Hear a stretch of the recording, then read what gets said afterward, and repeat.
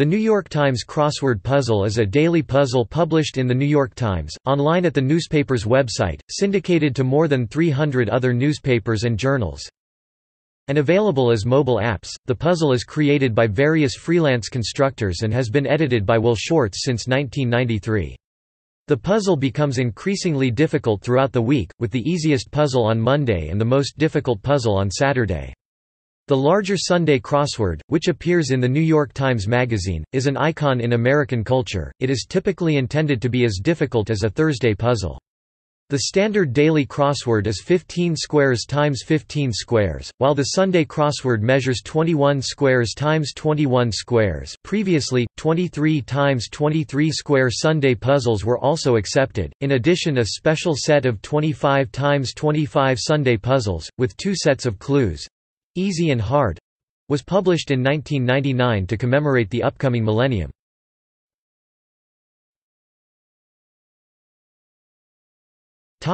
History.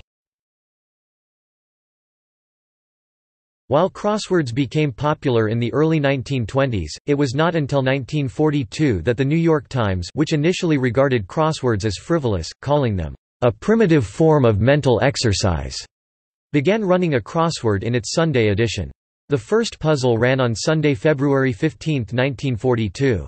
The motivating impulse for the Times to finally run the puzzle, which took over 20 years even though its publisher, Arthur Hayes Sulzberger, was a longtime crossword fan, appears to have been the bombing of Pearl Harbor. In a memo dated December 18, 1941, an editor conceded that the puzzle deserved space in the paper, considering what was happening elsewhere in the world and that readers might need something to occupy themselves during blackouts. The puzzle proved popular, and Sulzberger himself would author a Times puzzle before the year was out. In 1950, the crossword became a daily feature. That first daily puzzle was published without an author line, and to this day the identity of the author of the first weekday Times crossword remains unknown. There have been 4 editors of the puzzle: Margaret Farrar from the puzzle's inception until 1969, Will Wang, former head of the Times's Metropolitan Copy Desk, until 1977, Eugene T. Maleska until his death in 1993, and the current editor, Will Shortz. In addition to editing the Times crosswords, Shortz founded and runs the annual American Crossword Puzzle Tournament as well as the World Puzzle Championship, where he remains captain of the U.S. team, has published numerous books of crosswords, Sudoku, and other puzzles, authors occasional variety puzzles aka Second Sunday puzzles, see below, to appear alongside the Sunday Times puzzle, and serves as Puzzlemaster on the NPR show, Weekend Edition Sunday. The popularity of the puzzle grew over the years, until it came to be considered the most prestigious of the widely circulated crosswords in America. Its popularity is attested to by the numerous celebrities and public figures who've publicly proclaimed their liking for the puzzle, including opera singer Beverly Sills, author Norman Mailer, baseball pitcher Mike Mussina, former President Bill Clinton, conductor Leonard Bernstein, TV host Jon Stewart, and music duo the Indigo Girls. The Times puzzles have been collected in hundreds of books over the years from various publishers, most notably Random House and St. Martin's Press, the current publisher of the series. In addition to their appearance in the printed newspaper, the Times puzzles also appear online at the paper's website, where they require a separate subscription to access. In 2007, Majesco Entertainment released the New York Times Crosswords game, a video game adaptation for the Nintendo DS handheld. The game includes over 1,000 Times crosswords from all days of the week. Various other forms of merchandise featuring the puzzle have been created over the years, including dedicated electronic crossword handhelds that just contain Times crosswords, as well as a variety of Times crossword-themed memorabilia including cookie jars, baseballs, cufflinks, plates, coasters, mousepads, and the like.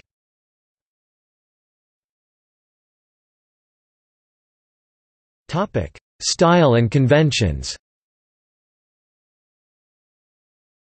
Will Shortz does not write the Times crossword himself, the puzzles are submitted to him by a wide variety of contributors. A full specification sheet listing the paper's requirements for crossword puzzle submission can be found online, see external links, or by writing to the paper. Aside from increasing in difficulty throughout the week, the Monday to Thursday puzzles and the Sunday puzzle always have a theme, some sort of connection between at least 3 long, usually across, answers, such as a similar type of pun, letter substitution, or alteration in each entry. Another theme type is that of a humorous quotation broken up into symmetrical portions and spread throughout the grid. For example, the February 11, 2004, puzzle by Ethan Friedman featured a theme quotation, "Any idiot can face a crisis, it's this day-to-day living that wears you out." This quote has been attributed to Anton Chekhov, but this attribution is in dispute and the specific source has not been identified. Notable dates such as holidays or anniversaries of famous events are often commemorated with an appropriately themed puzzle, although only two are currently commemorated on a routine annual basis: Christmas and April Fool's Day. The Friday and Saturday puzzles, the most difficult in the paper, are usually unthemed and wide open, with fewer black squares and more long words. The maximum word count for a themed weekday puzzle is normally 78 words, while the maximum for an unthemed Friday or Saturday puzzle is 72. Sunday puzzles must contain 140 words or fewer. Given the Times's reputation as a paper for a literate, well-read, and somewhat arty audience, puzzles frequently reference works of literature, art, or classical music, as well as modern TV, movies, or other touchstones of popular culture. The puzzle follows a number of conventions, both for tradition's sake and to aid solvers in completing the crossword. Nearly all the Times crossword grids have rotational symmetry; they can be rotated 180 degrees and remain identical. Rarely, puzzles with only vertical or horizontal symmetry can be found, yet rarer are asymmetrical puzzles, usually when an unusual theme requires breaking the symmetry rule. This rule has been part of the puzzle since the beginning. When asked why, initial editor Margaret Farrar is said to have responded, "Because it is prettier." Any time a clue contains the tag ABBR, or an abbreviation more significant than e.g., the answer will be an abbreviation, e.g., MD.org equals AMA. Any time a clue ends in a question mark, the answer is a play on words. Occasionally, themed puzzles will require certain squares to be filled in with a symbol, multiple letters, or a word, rather than one letter, so-called rebus puzzles. This symbol, letters, word will be repeated throughout in each themed entry. For example, the December 6, 2012 puzzle by Jeff Chen featured a rebus theme based on the chemical pH scale used for acids and bases, which required the letters pH to be written together in a single square in several locations in the puzzle, in the middle of entries such as Triumph or Sophocles. French, Spanish, or Latin language answers, and more rarely answers from other languages, are indicated either by a tag in the clue giving the answer language, e.g., summer, fr. Single quote. ETE, or by the use in the clue of a word from that language, often a personal or place name, e.g., Friends of Pierre. Amos or the ocean, e.g., in Orleans equals O. Clues and answers must always match in part of speech, tense, number, and degree. Thus a plural clue always indicates a plural answer, and the same for singular. A clue in the past tense will always be matched by an answer in the same tense, and a clue containing a comparative or superlative will always be matched by an answer in the same degree. The answer word, or any of the answer words, if it consists of multiple words, will never appear in the clue itself. Unlike in some easier puzzles in other outlets, the number of words in the answer is not indicated in the clue itself, so a one-word clue can mean a multiple-word answer. The theme, if any, will be applied consistently throughout the puzzle. E.g., if one of the theme entries is a particular variety of pun, all the theme entries will be of that type. In general, any words that might appear elsewhere in the newspaper, such as well-known brand names, pop culture figures, or current phrases of the moment, are fair game. No entries involving profanity, sad or disturbing topics, or overly explicit answers should be expected, though some have snuck in. The April 3, 2006 puzzle contained the word scumbag, a slang term for a condom, which had previously appeared in a Times article, quoting people using the word. Shorts apologized and said the term would not appear again. The word penis also appeared once in a Shorts edited puzzle in 1995, clued as the __ mightier than the sword. Spoken phrases are always indicated by enclosure in quotation marks, e.g., get out of here, equals leave now. Short exclamations are sometimes clued by a phrase in square brackets, e.g., it's cold, equals brr. When the answer can only be substituted for the clue when preceding a specific other word, this other word is indicated in parentheses. For example, think over equals mull, since think only means mull when preceding the word over, i.e., think over and mull over are synonymous, but think and mull are not necessarily synonymous otherwise. The point here is that the single word think can be replaced by the single word mull, but only when the following word is over. When the answer needs an additional word in order to fit the clue, this other word is indicated with the use of with. For example, become understood, within equals sink, since sink in, but not sink alone means to become understood. The point here is that the single phrase become understood can be replaced with the single phrase sink in, regardless of whether or not it is followed by anything else. Times style is to always capitalize the first letter of a clue, regardless of whether the clue is a complete sentence or whether the first word is a proper noun. On occasion, this is used to deliberately create difficulties for the solver, e.g., in the clue, John, for one. It is ambiguous as to whether the clue is referring to the proper name John or to the slang term for a bathroom.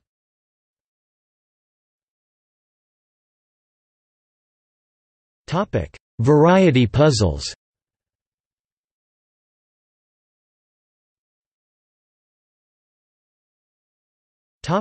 Second Sunday puzzles.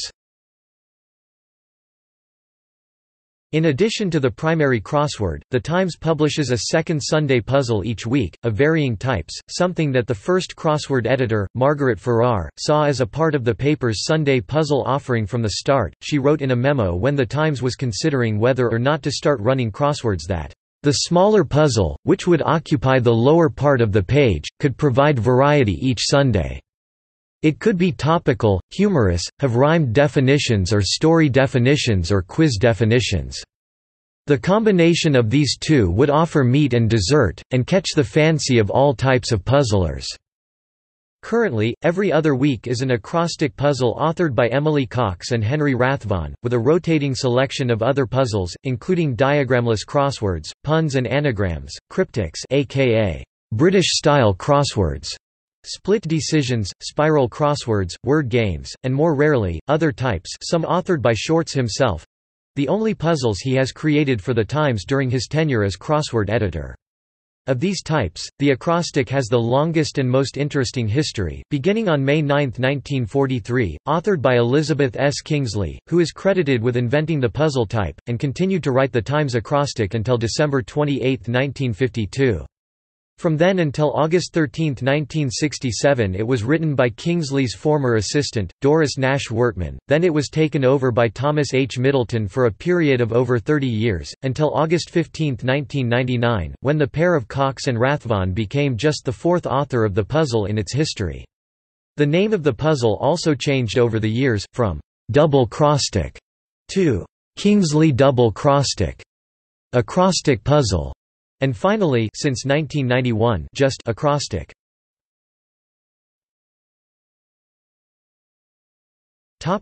Other puzzles. As well as publishing a second word puzzle on Sundays, The Times publishes a Kenkan numbers puzzle, a variant of the popular Sudoku logic puzzles, each day of the week. The Kenkan and Second Sunday puzzles are available online at the New York Times Crosswords and Games page, as are set logic puzzles, a word search variant called Spelling Bee, in which the solver uses a hexagonal diagram of letters to spell words of 4 or more letters in length, and a monthly bonus crossword with a theme relating to the current month. The Times Online also publishes a daily mini crossword, usually 5 by 5 but occasionally 7 by 7 or larger, which is significantly easier than the traditional daily puzzle.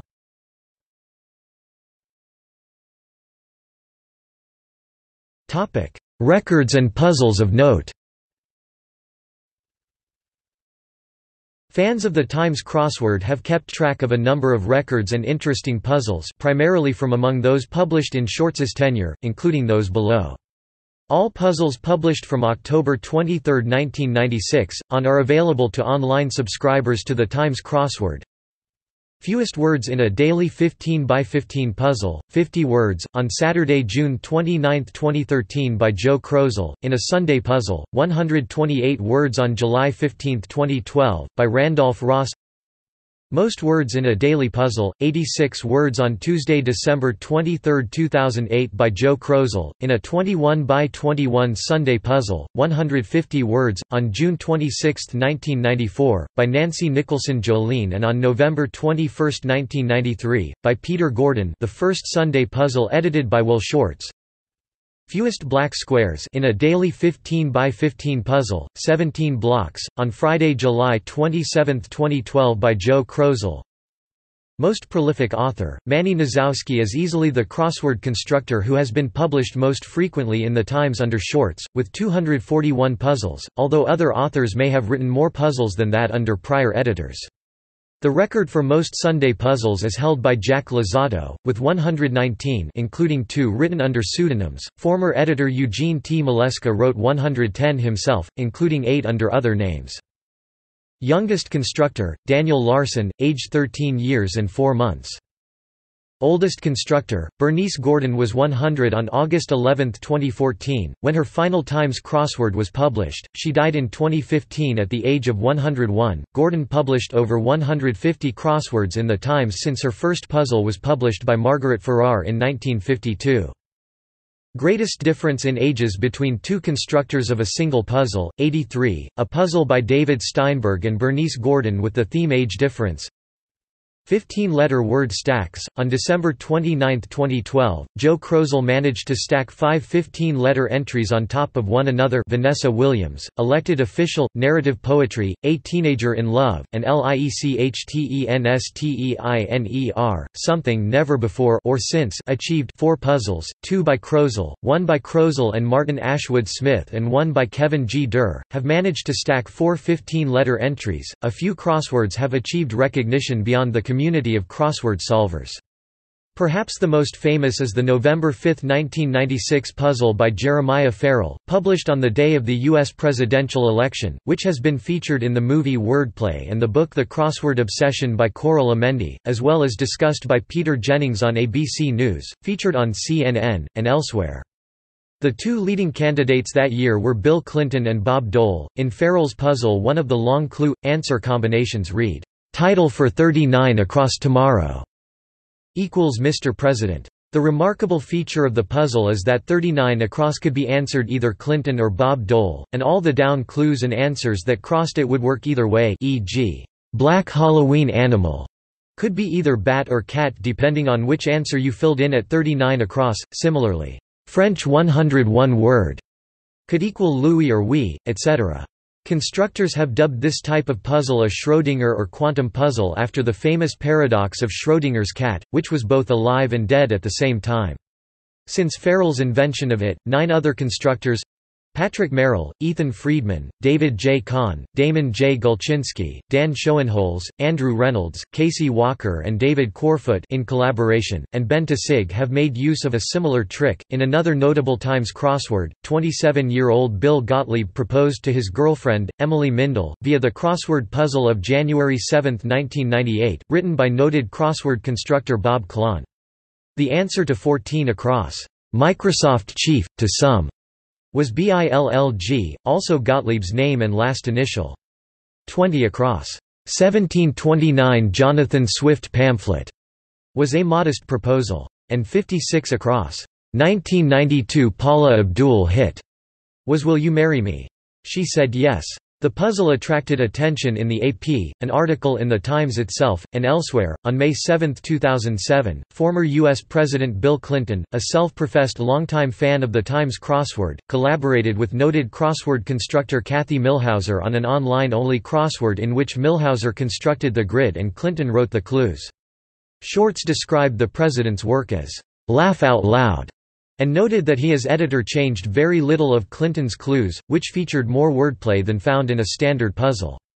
Clinton made his print-constructing debut on Friday, May 12, 2017, collaborating with Vic Fleming on one of the co-constructed puzzles celebrating the crossword's 75th anniversary, the Times crossword of Thursday, April 2, 2009, by Brendan Emmett Quigley, featured theme answers that all ran the gamut of movie ratings—beginning with the kid-friendly G and finishing with adults-only X, which, however, is now replaced with the less crossword-friendly NC-17 rating.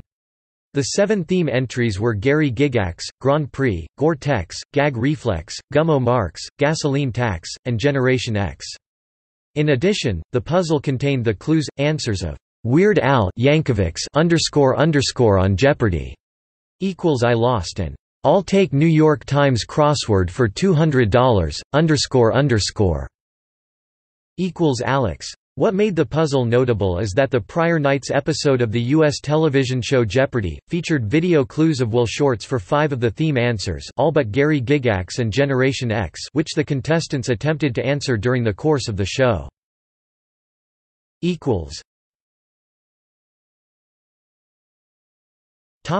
See also